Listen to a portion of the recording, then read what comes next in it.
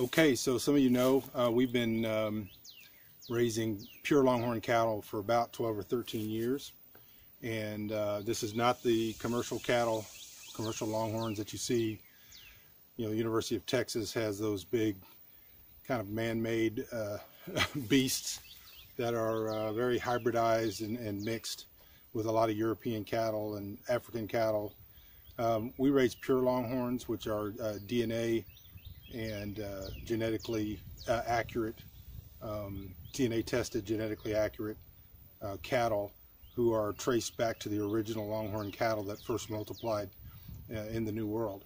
And so these are highly at-risk animals, and there's only about a little over 4,000 mating Longhorns, pure Longhorns in the world, and probably less than 100 or so herd sires. So we've taken this on as kind of something that we really like to do, and we're hoping that we're going to see a resurgence of pure Longhorn cattle. Anyways, this morning I went out to feed them. Now, we don't feed our cattle. That's one of the reasons people raise pure Longhorns, because they don't want to feed them. The pure Longhorn is basically designed to live out here, and has successfully lived out here for many, many centuries without human aid.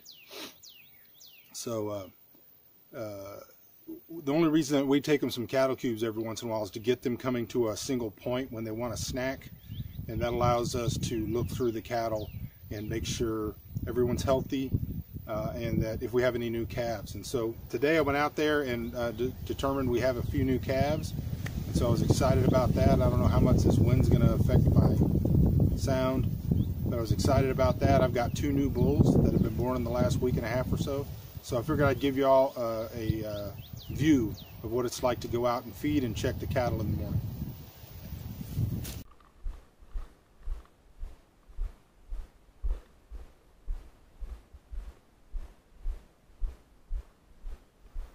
I'm walking up from the office, and I'm carrying about a half a bag of feed, cattle cubes. I had already left a full bag of cattle cubes up there, and so I want to get rid of this half bag as well.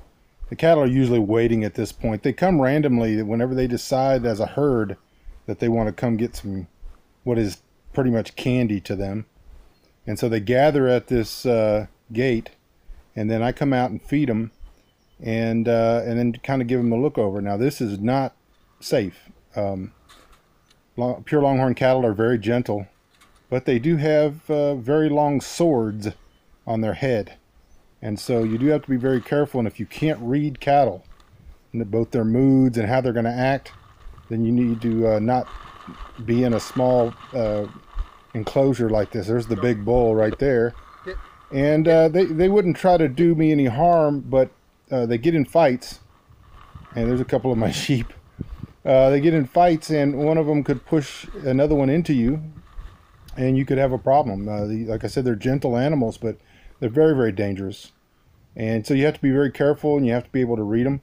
Sometimes they get a little over earnest in their attempts to get some cattle cubes, and they get in fights and they push each other around. If you get in the wrong place at the wrong time, you could you know, they say you mess with the bull, you get the horn. So what I'm doing is I'm kind of looking them over, seeing if there's any injuries. Of course, I got my rams in here causing a little trouble, but I'm looking to see if there's any injuries or anything. Longhorns really don't get sick, but sometimes, you know, they'll get caught in mesquite thorns or something, and can get scratches. And we had one of my neighbors that got a thorn in the eye or something like that, and so we're keeping an eye on them, and spreading some cubes, watching, you know, which ones have been pregnant, which calves go with which moms, and those sorts of things.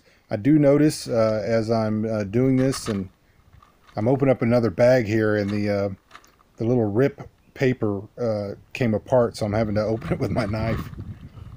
So anyways, as I'm spreading them, I'm you know, watching their movements. I'm watching to see if there's anybody that might get aggressive, or, you know, if everybody's just being cool and acting okay.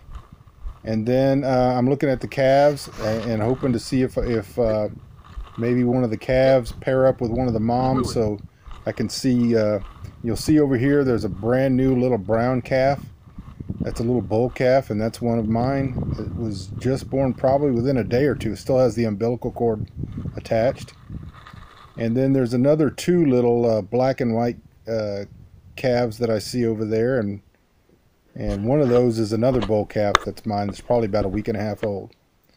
So anyways, this was a day out with the, or a morning out with the cattle, keeping an eye on them. I spent a little bit more time out there than I videoed, but I hope you guys enjoyed it, and I hope that you learned something.